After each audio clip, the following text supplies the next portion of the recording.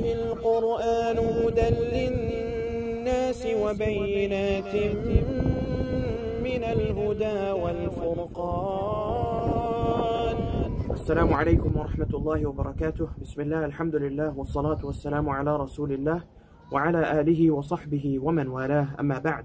My dear brothers and sisters, this is your friend Imam Madhar Mahmood with another episode of Quranic Gems. MashaAllah, Tabarakallah. May Allah subhanahu wa ta'ala inspire unity and harmony in between us. My beloved brothers and sisters, just as Allah subhanahu wa ta'ala granted us the gift of salah to connect with Him and make it that sila in between us and Allah, that connection point, Allah subhanahu wa ta'ala granted us the companionship of one another in order that we may gain comfort through the presence of one another. Alhamdulillah. This is once again another gift from Allah subhanahu wa ta'ala. Allah subhanahu wa ta'ala highlights this gift in a very beautiful way in the Quran. Allah subhanahu wa ta'ala first explains to us the importance of being Muslims and passing away in a state where we are subservient to the Almighty. يا أيها الذين آمنوا اتقوا الله حق تقاته ولا تموتن إلا وأنتم مسلمون. Thereafter Allah subhanahu wa ta'ala makes us reflect upon one of the blessings Islam gave us. وَاعْتَصِمُوا بِحَبْلِ اللَّهِ جَمِيعًا وَلَا تَفَرَّقُوا. Hold fast, all of you, O believers, onto the rope of Allah and do not disunite. Do not disunite with one another. Allah says that look at the blessing that Islam granted you, the ability to be with one another on one path. When people explain hablullah, the rope of Allah, holding fast onto it, some people, they explain that this is the Quran. Others, they say it's the Sunnah. Others, they say it's various injunctions from the Quran, the obligations of Allah subhanahu wa ta'ala. Others, they say it's to hold on to services that you do together in the community. Abdullah bin Mas'ud radiyallahu anhu, the companion of the Prophet sallallahu alayhi wasallam, says, Hablullahi al-jama'ah, that the rope of Allah subhanahu wa ta'ala is community. Hold on to unity and community, and that is the rope of Allah subhanahu wa ta'ala. You hold on to one another, you gain the companionship of one another, you teach one another, you learn from one another, inshallah you won't go astray. You will be as well as you could be. Allah then goes on to say that think about your reality. وَاذْكُرُوا نِعْمَةَ اللَّهِ عَلَيْكُمْ. The blessing of Allah subhanahu wa ta'ala upon you. Just ponder upon it a little bit. إِذْ كُنْتُمْ أَعْدَاءَ. When you were knockerheads of one another, enemies of one another.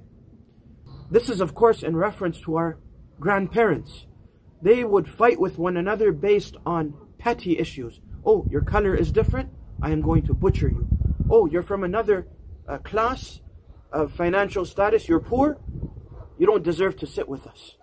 Oh, you belong to such a clan or such a tribe, oh, you guys are wretched. Allah says, كُنْتُمْ أَعْدَاءَ. You were enemies of one another.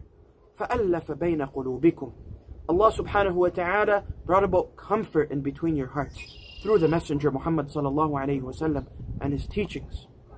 فَأَصْبَحْتُمْ بِنِعْمَتِهِ إِخْوَانًا. And because of this, you became brothers and sisters for the sake of Allah subhanahu wa ta'ala. But your situation was such that you were about to fall into the fire because of your misdeeds and your mistreatment with one another. فَأَنْقَذَكُمْ مِنْهَا. Allah hence saved you from the fire by uniting your hearts. Allah subhanahu wa ta'ala tells us again and again to understand, number one, the blessing of Allah upon us. And Allah also tells us to understand the blessing of one another. Get to recognize one another. O people, Ya ayyuhan nas, inna khalaqnakum min dhakarin wa untha. We created you from a single pair of a male and a female. وَجَعَلْنَاكُمْ شُعُوبًا وَقَبَائِلْ لِتَعَارَفُوا. And we created you and we made you into nations and tribes so you may get to know one another. Not so you may get to fight with one another, argue with one another, and say, yeah, those people are Arabs and those people are Indians. Hey, don't sit with, except with your own, as we see at times in the community dinners. You know, wherever you pass by and you meet somebody who says, La ilaha illallah, Muhammadur Rasulullah, or perhaps anyone else, your job as a believer is to be kind to that person, regardless of if they look like you or they look like themselves. My beloved brothers and sisters, this is an important lesson that we learn from the Quran. Imagine, Allah subhanahu wa ta'ala has put into the Quran everything that humanity needs to succeed. And among the things that Allah subhanahu wa ta'ala has put into the book of Allah subhanahu wa ta'ala is to emphasize the fact that you need to be kind to one another and not nullify the rights of one another even for an inch. The Sahaba radiallahu anhum, they made this happen, and hence Allah subhanahu wa ta'ala made them who they are and made their faith a benchmark, a criteria of how we should be believers. We ask Allah subhanahu wa ta'ala to grant us the ability to put differences aside. We ask Allah subhanahu wa ta'ala to give us the importance of unity, of community. And we ask Allah subhanahu wa ta'ala to grant all of us Jannatul Firdaus without any reckoning. Wa akhiru da'wana alhamdulillahi rabbil alameen. Until tomorrow, wassalamu alaikum wa rahmatullahi wa barakatuh. Jazakumullahu khairan once again for watching. If you've benefited from this video, make sure you hit that like button, share, subscribe to our YouTube channel, visit our website, stay connected with us on social media. Your kindness and love are much appreciated. Remember us in your du'as. Wassalamu alaikum wa rahmatullahi wa barakatuh.